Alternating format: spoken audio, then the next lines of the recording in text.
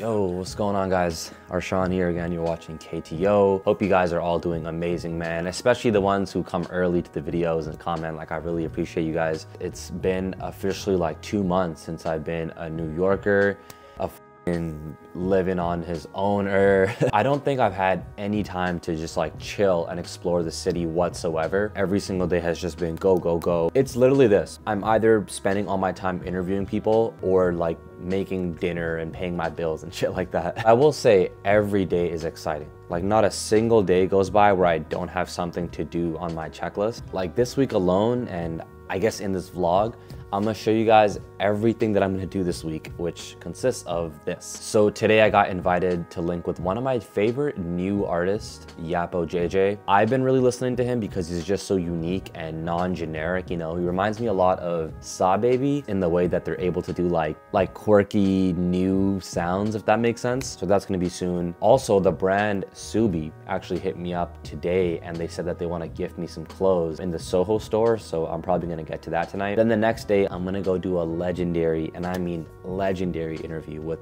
in my opinion, one of the best artists out there, Teezo Touchdown, a fan favorite. I know you guys will love that one. Well, I don't wanna jinx it, because whenever I say I'm gonna do an interview, like 70% of the time something goes wrong and it doesn't end up happening. I gotta stop announcing who I interview. There's always problems with that, because then people get hyped up, and then if it doesn't happen or something goes wrong, like, looks bad on me. But yeah, Teezo is gonna be in town for Travis Scott's UTOPIA tour, and they wanna do an interview. And then I could potentially be linking with, let's just say a big artist by the end of this week, which I'll see if I can vlog, but we'll see by the end of the week. But also stick around for the end of this vlog, because I received so many freaking packages by you guys. Clothes, gifts, toys. There's gonna be a little haul at the end of this video where I show you all the stuff I got. I'll try it on. So yeah, stick around. We're about to go to the YhapoJJ show. I think Nettspend's gonna be there too, Xaviersobased. It's in this place called the Mercury Lounge. I haven't really had him in a vlog before, and we're gonna do like a proper long form interview. But you know, I like to meet people in advance and just like catch a vibe, see what he's like, and I think that'll make the bigger interview better. Are you performing today as well? Yes, I did a show here. Okay. And then Nett did one here too with Baby Boy. Yeah. Are you like super tight with like Nettspend, Osama-san? Like, I'm definitely closer with Nett, but yeah. me and Osama talk though. Like, that's good. Yeah, I feel it. I feel like this is the year like I actually checked you out, but I feel like next year you're gonna be a lot bigger. Like, what's your plan? I mean, shit, just evolution. Just like building off what I got. I'm not getting comfortable with it. No, I don't know what that's gonna look like. However it goes, yeah. No, I feel that. What you been on today? Nothing, man. I've been really chilling. Yeah. You know, making music. I really been at the studio and shit. You're not even like from here. You're like all the way from Alabama, yeah? Yeah, I'm from Bama. I really don't like being here, to be honest. It's a lot of people. I don't like a lot of people. I'm from a place kind of, I wouldn't say it's like as like quiet as yours. I'm from like a suburb in Canada, so I feel it, you know? It's like fun when it's like a peaceful area. Yeah, that's what I like. Like my crib, I like being at I'm a homebody, so yeah. Like, yeah, my crib, that's it for real, that's all I need. There really ain't shit to do in Bama. Yeah. Alabama, a retirement state. It's funny because like I feel like you're filling this like void in rap right now, where at least I think a lot of rappers are like comfortable with sounding like each other, you know? Like they still make good music, but they're like comfortable with just sounding like someone else. But I feel like everything you do is so opposite of that, unexpected and like unorthodox, right? Yeah, I feel you. Sometimes when I wake up, I wanna shoot myself. I know that bitch right here, bitch really bad for me.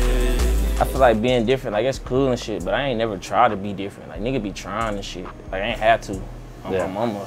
I ain't never had to, so like, I don't know. It's just different. You ever make something where you're like, yo, like what the fuck did I just make? Like this. Hell yeah.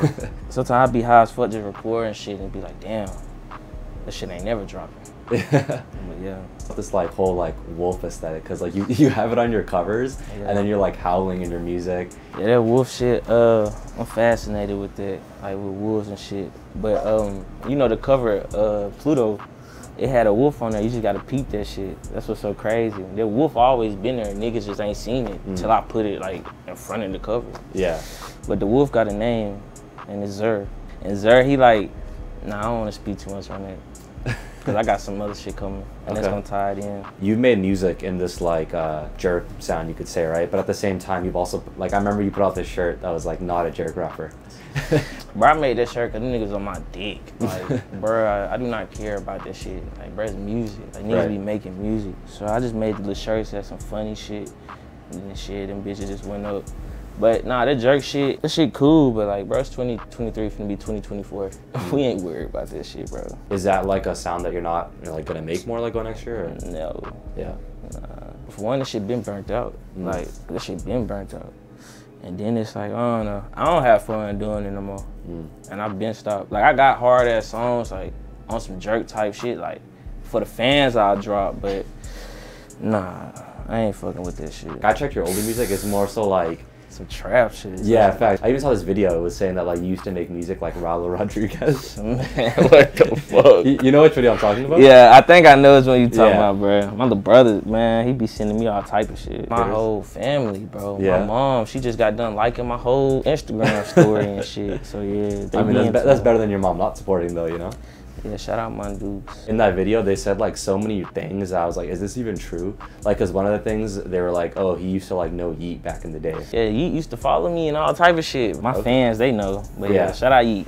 Yeah. Shout out Yeat. I mean, you're kind of like part of this select class right now. It's like you, Xavier, Nettspend. Yeah, like, they're my fucking boys. Yeah? They're my guys. Like, how do you know them? Through just internet shit? Yeah. Most of these niggas be like weird though. Them niggas, like, them niggas, they're my nigga, bro. Zave, how I met Zave, goddamn, was really on some shit.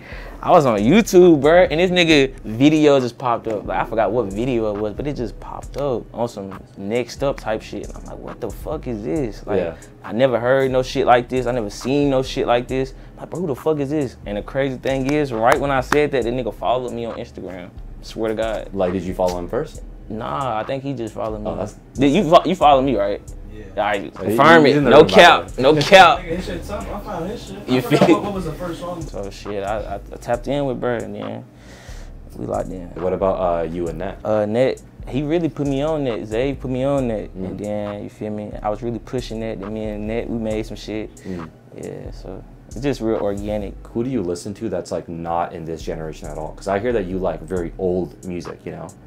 You know, the Osley Brothers. My favorite song from them, Choosy Lover. Why not you, baby? Choosy Lover. I really been bumping that. The BG from Cash Money, like old ass.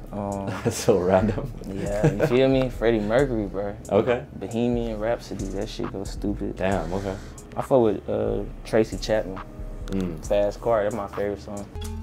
You get a fast car.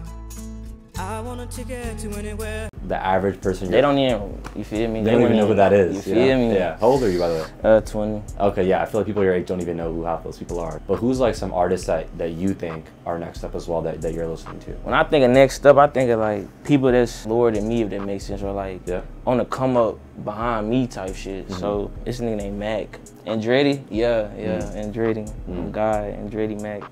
He a nigga, but he been rapping. He just need his credit. So shout out Andretti, he won for sure. Well, I'm curious because I know like at one point, obviously, like you didn't get views and like people didn't care. But that's why like I don't give a fuck about views and shit now because I ain't do that shit back then for views. I swear to God, I was making music for like my homeboys. Like, bruh, we need some music to smoke to. All right, I'm finna make some shit. That's what I did. And everybody else just fucked with it. You gotta be consistent. Like, niggas say be consistent, but don't be like specific. Like, be consistent on every level though. Like, not just music, how you promote the music, how you goddamn drop it, how you market it. You gotta be consistent every aspect. So shit, consistency really.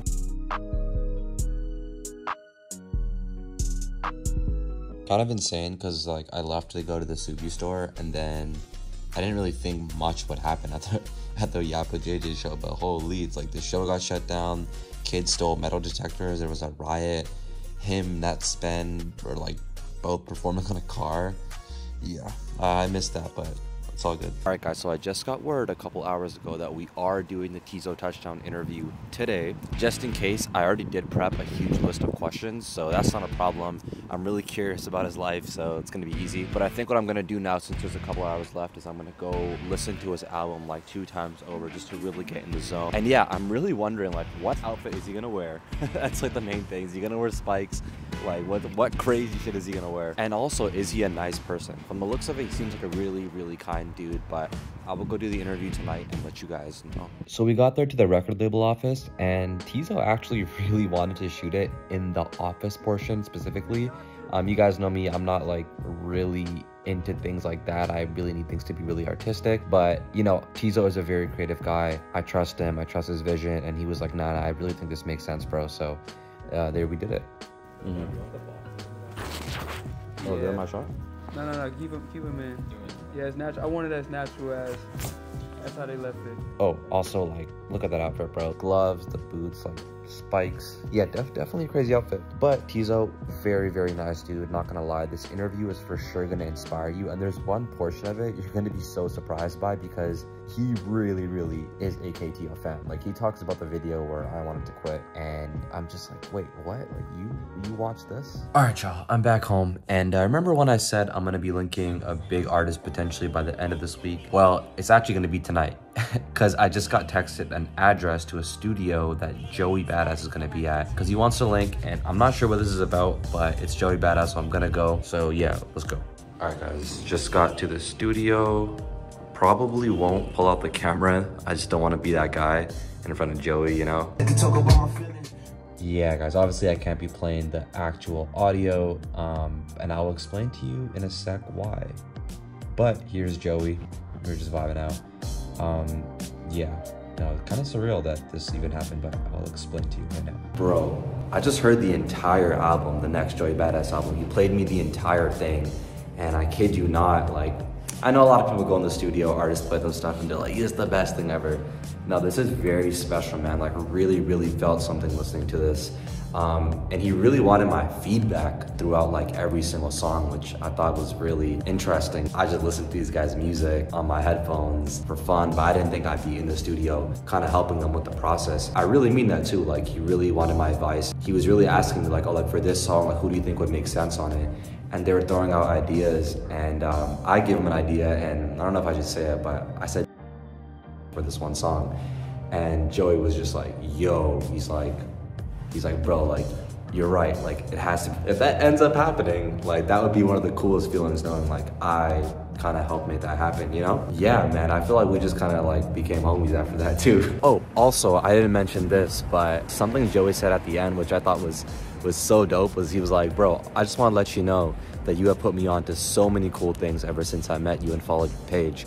And then he started listing certain things. Bro, just hanging out with this dude and knowing that he listens to like a bunch of music that is super new and fresh. Like, bro, this guy was telling me about how he works out and listens to a whole lot of Red and how that hypes him up and shit like that. So it's yeah, mad cool, mad cool. All right, guys, so as promised, I am gonna show you all of these new clothes that I just recently got from you guys. Some of the stuff I bought too, so I'll just show it all to you. This jacket, you just saw me wear it in the Teezo Touchdown interview. I cannot vouch for any brand more than AA Spectrum right now. They're based in Asia. They sent me a jacket before, this brown one, and I was like, I need this black one. So easy to rock. I love these little like dents. You could take these things and like put them in or take them out. Definitely really fire if you want to layer it. Then this sweater, I just got sent this huge ass box by a brand that's actually based very close to my hometown in Surrey, British Columbia. This entire ass like big box, multiple hats,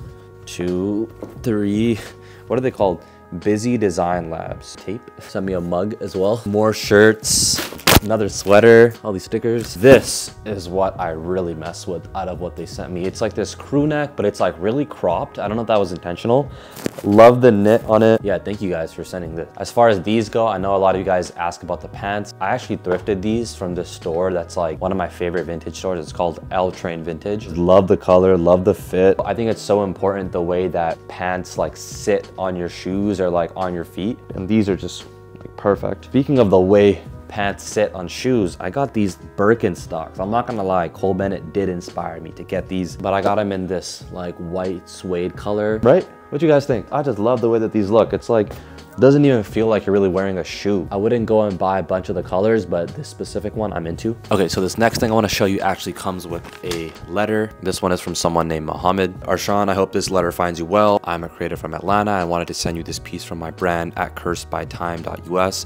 I respect your work and everything you're doing with KTO, and I'm working hard so I know one day we'll cross paths, inshallah. Thank you for this, bro. If you guys want to send stuff, please do send it with a letter. He basically sent me this soccer jersey, half sleeve, which I fuck with, very, very heavy.